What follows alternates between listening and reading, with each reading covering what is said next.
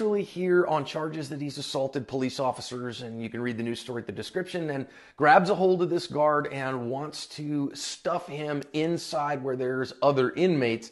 And now the fight is really on as they are trying to get a hold of this guard, and they do get him actually inside there with these other inmates. Obviously can't see behind the door, and he is still fighting like the third monkey trying to get on the ark, and it's starting to rain. And he does get away from him here, but now our inmate really rocks him with that big right hand and now gets on him and is actually going to choke him unconscious in this particular case.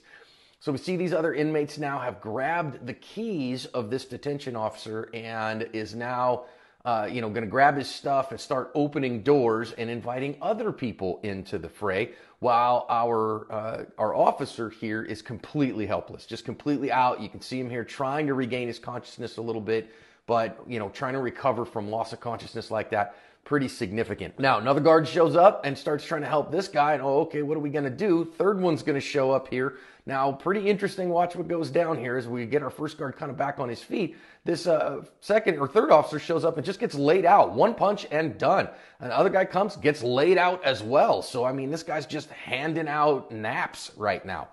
And so we have one guard in the top right who is completely, back on his feet, but really a mess. Two that are completely out. This guy's swinging punches at the fourth guard here, and all of a sudden he is the heavyweight champ of this maximum security cell block. Now, thankfully, that fourth guard kind of stayed at bay a little bit. Now the inmates run the asylum for just a minute, speed it up for the sake of time, and pretty quick here, now what you're going to see is at least one shows up with a taser, and that gets everybody back into their cells. So then that way at least we can start getting the guards who are out, the officers who are completely out here, to get some help.